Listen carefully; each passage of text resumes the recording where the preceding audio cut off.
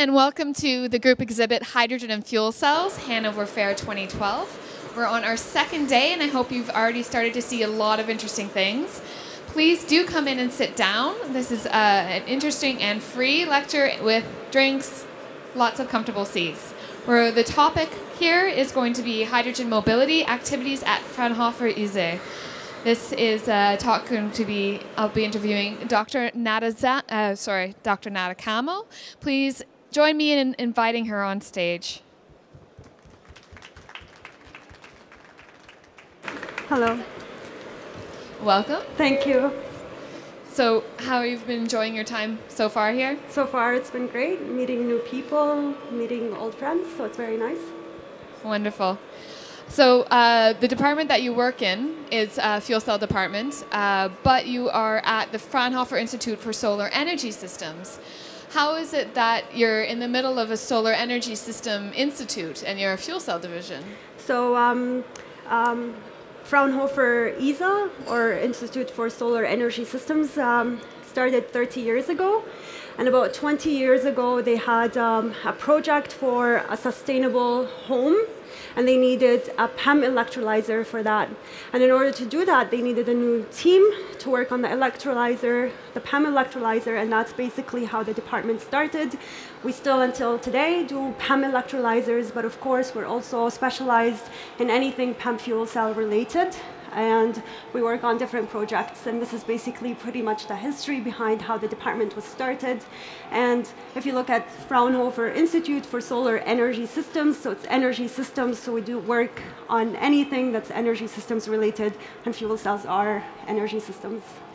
Right, that fits well in. Very well, yes. Do you have many people in your department? So the department is probably the smallest in Fraunhofer-Institut, in Fraunhofer ISE. So we're about 80 to 90 people, but we're always growing, and we're very strong at what we do. The institute is around 1,200 people, so we're pretty much maybe 7% of the institute total, but we try to make sure that we're always seen with our great work. Right. I understand that some of your core competencies lies in the characterization of fuel cells, PEM fuel cells in particular. Could you please describe to us some of your specialized equipment that you use? So maybe I'll describe three different activities that we are specialized in. So as you said, characterization fuel cells. So for example, we have an environmental chamber, and in an environmental chamber we can do any work with preconditioned air, and the preconditioned air could be from -20 degrees Celsius up to +50 degrees Celsius with all levels of humidification, and then we could supply up to 2,000 cubic meter per hour of conditioned air. This is if you're interested in something in our environmental chamber, you can come to our booth, which is booth C60, and you can ask my colleagues about it. The second thing that we do, which is part of the characterization, is we have multi-channel segmented fuel cells. So it's pretty much, we have 50 channels. And with this segmented cell, we can measure the current distribution, we can measure high frequency resistance, and we also can do electrochemical impedance spectroscopy. What's very interesting about our equipment for the segmented cell is that with the electrochemical impedance spectroscopy, we can also perturb one segment instead of the entire cell, or we can do the entire cell as well. And this is something that is specialized at Fraunhofer ISE. Something that would be interesting when we look at, when we measure the ICE, or the electrochemical impedance spectroscopy, is we look at water transport through the cell. And this is something that is one of the main themes in one of our collaborations, which is PEM-CAD. Basically, it's polymer electrolyte membrane fuel cells. CAD is for Canada, Deutschland, so we have a collaboration with Canadian partners, and pretty much I'm Canadian, so I'm in Deutschland. Well. We're a little proud Canadian on this stage at the moment. Yeah, so that shows the collaboration between Canada and Fraunhofer ISE, which is something pretty cool. So you're saying this multi-channel tool will allow you to get a map all across the cell, not just the cell in general, but local mapping of the water flow across it. And why would that be interesting for someone to measure? So basically, it's not necessarily just the water flow. So we look at the current distribution and we understand the water, how the water goes from the anode, the cathode, and so on and so forth.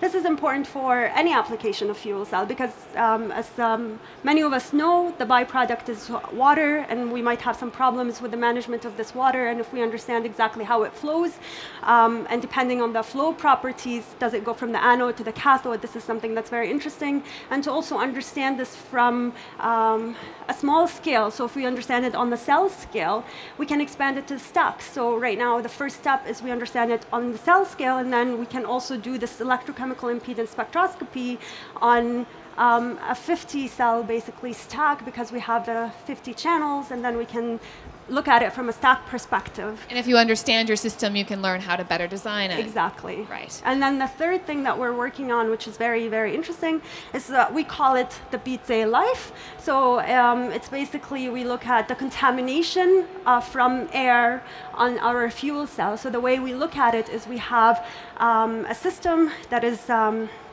located at 4 different locations in Freiburg. So for example, I will talk about 2 different locations. So for example, we have one on top of the mountain, which is fresh air. The contaminants are very small, the concentration is very low. And then we also have it on a busy street where the contamination could be high due to the exhausts of vehicles and so on and so forth. And what's interesting about this project is that we actually know the contaminants, the concentration of the contaminants, because there's a collaboration between us and the weather station in Germany. So they give us data about the contaminants that are present at that time. So they're also giving us transient time of these transient measurements of these contaminants, so we can look back at our measurements that are also transient, and we can see, okay, how is this affected? Now, what's interesting about this project is we do not supply the air, and the air is supplied from the surrounding. So what's interesting is that we can see that there's a trend between these contaminations and the performance. This is something that hasn't been done before, not that I know of, but normally people, when they do contamination testing, it's in the lab.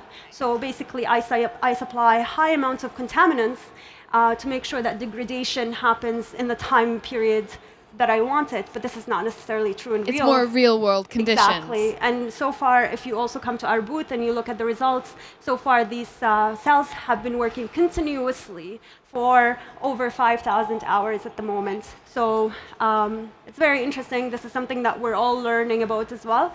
And you Have you found a big difference? Have you found a strong correlation between air contaminants and performance? Yes. Yes, of course, there is a big correlation. There's a big correlation between the two. Between the two. But also, what's interesting is that we found, because especially the ones on the mountain, when they were installed, the temperature was around 20 degrees Celsius. And over the winter time, it decreased, and now it's increasing again because it's warming up again. And what we're seeing right now is that we have the performance going back up. So it's also very temperature dependent, which is something that we can see, and we can see that it's very catalytic contamination that maybe we can reverse. Recover from. Exactly. So you had some loss, some performance degradation due to contamination, and then when you warm the cells back up in the spring, you see a recovery of this. Yeah.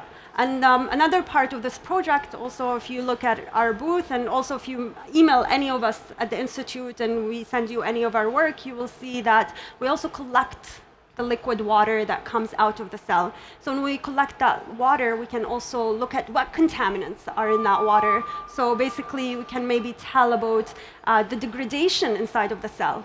So what particular degradation modes have you identified through this? So one that was interesting is when we find holes inside of our membranes. So sometimes the cells could,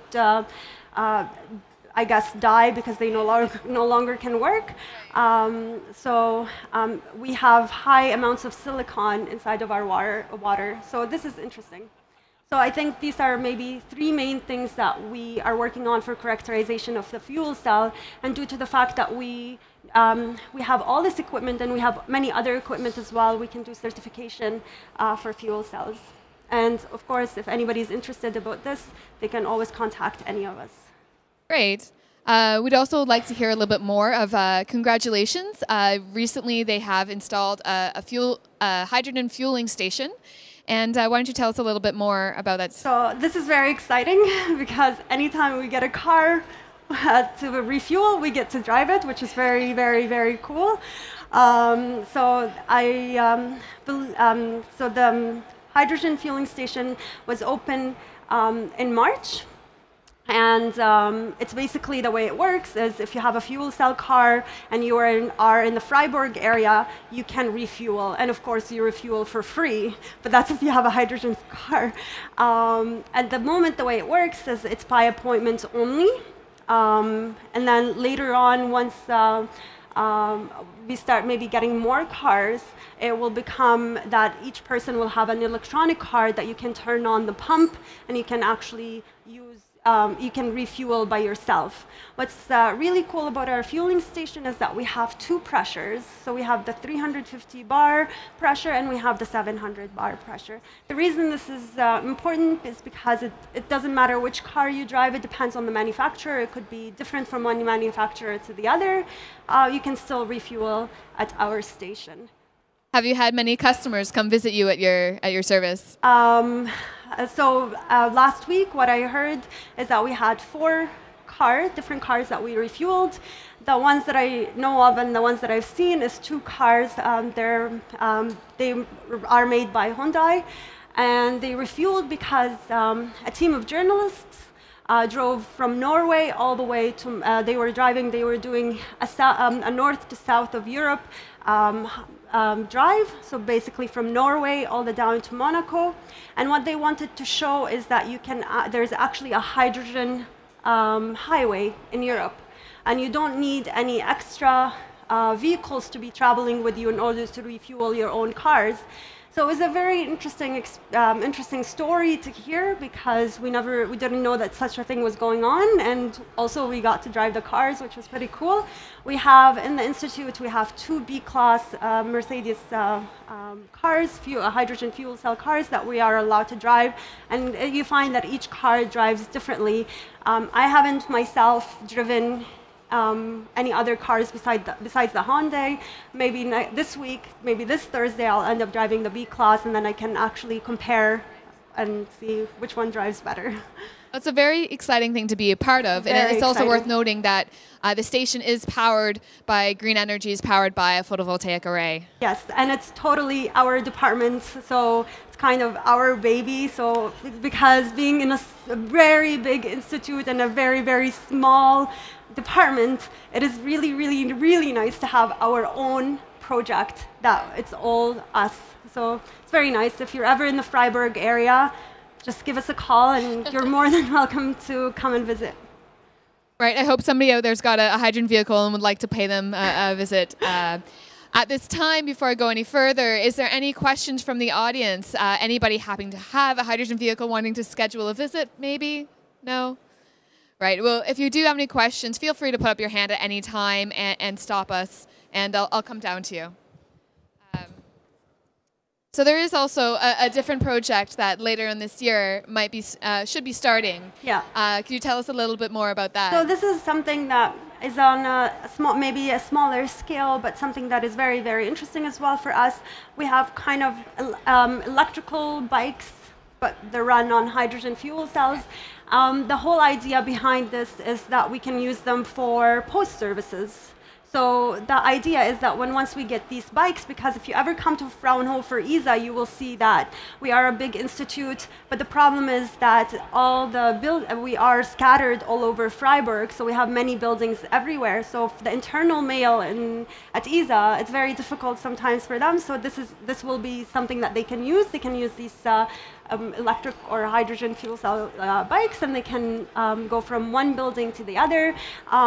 Maybe another talk could be with Deutsche Post, but this is something that will start later this year, and it's very exciting for all of us because anytime we get any toys, we can play with them, and it's, of course, very, very nice. Yeah. Well, I do hope that you do get a chance to drive both the cars and the hydrogen-powered bikes when they come in. I hope so too. Are there any further questions from the audience? No, in that case, please thank me. Please join me in thanking Dr. Nada Kamel for giving us this exciting talk. Yeah, thank you. Thank you. And as she mentioned, they're over at booth C60 if you'd like to talk to them further. It's just right over there. Please do stick around. We have Dr. Christian Wunderlich talking about an update about high-temperature fuel cell development at a different Fraunhofer Institute, Fraunhofer IKTS. And this is a subject on solid oxide fuel cells. So please do sit, have a drink, enjoy yourself.